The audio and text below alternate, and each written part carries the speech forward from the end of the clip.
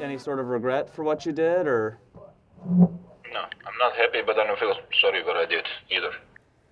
Well, new tonight, the man accused of beating his wife to death with a baseball bat is speaking out from jail. Well, 13 Action News reporter Brian Callahan right now is live with what he had to say to police and also to his 2 children here, Brian.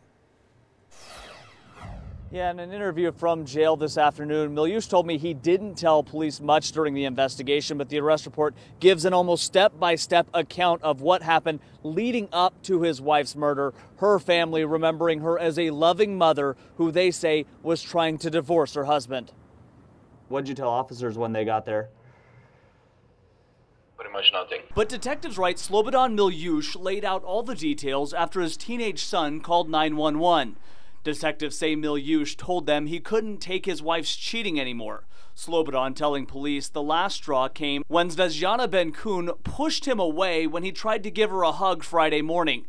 The father of 2 children telling police he went to the nearby Walmart to buy a baseball bat, kitchen knife, and duct tape, then to a nearby market to buy vodka and Red Bull. After 3 drinks, Miliusz told detectives he went into the bedroom where his wife was sleeping and hit her 3 times over the head. I know what I did, but what's there is there. Miliusz reportedly told detectives he planned to kill himself, but didn't follow through. The couple's older son eventually coming home to discover the crime, police saying the father gave his son $20 to leave the apartment, the son following the order, but only to call 911. While Miliusz showed little remorse for his wife during our interview, he did show sadness when talking about his kids. I just said I love my kids always, and hopefully they're gonna be fine. Hopefully they're gonna go where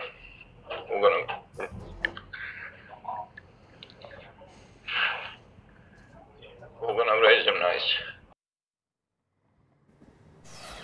Again, Ben-Kun's family is set to lay her to rest tomorrow afternoon. They say she was trying to divorce her husband.